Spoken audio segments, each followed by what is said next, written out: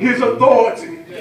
And the more he played, the more that he kept Saul under control. And the Bible says that one day, while David was playing the harp, Saul took his spear and he threw it at David and tried to pin David to the wall. But David escaped. And then the other day, David kept on playing and Saul had the spear in his hand. And he threw the spear again at David and tried to pin David to the wall. And the scripture ends by saying that David escaped not just once, but he escaped twice. So I asked the writer, I said, why would you emphasize that David escaped twice? And he said, it's because, I asked the writer, he said, it's because if you would have said once, then you would have thought that you got away by chance.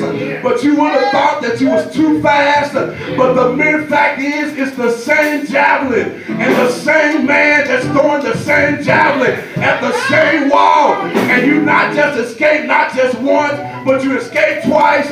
All I'm trying to say is surely goodness and mercy was following David all the days of his life. Well, good evening, Tabernacle of Praise. The flip side of success means that there's going to be painful separation. The flip side of success means that there's going to be restriction. The flip side of success means that it's going to bring out the worst and it's going to bring out the best. But here's the last thing that I learned from this text, and that success is also going to make you a target. David became a target, and the better you are and the greater you are, you're going to be a target. But I haven't been to seminary school, but when I started preaching some 14 years ago, Pastor Elliott taught me you never close a sermon out on a negative. You got to see something positive if you're going to close the sermon out. You got to always give some good news. And for the last 25 minutes, I've been telling you some bad news. For the last 25 minutes, I done told you you got to separate from some folks. I told you there's going to be some haters and some players.